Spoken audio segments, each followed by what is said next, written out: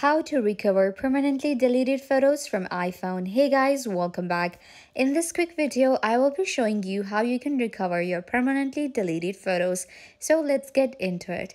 We know that on iPhone we have a folder known as recently deleted, but sometimes we delete photos permanently and now we need to recover. So for that, we need to go to our settings. So in our settings, we have our Apple ID.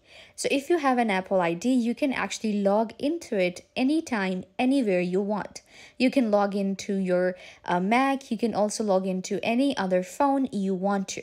And in this ID, we have iCloud, and iCloud has all of our photos. So if I show you here, you can see we have iCloud, and you need to make sure that you have given access to iCloud to your photos. Right here you can see I have given the access, so that means all of my photos are uploaded to iCloud automatically.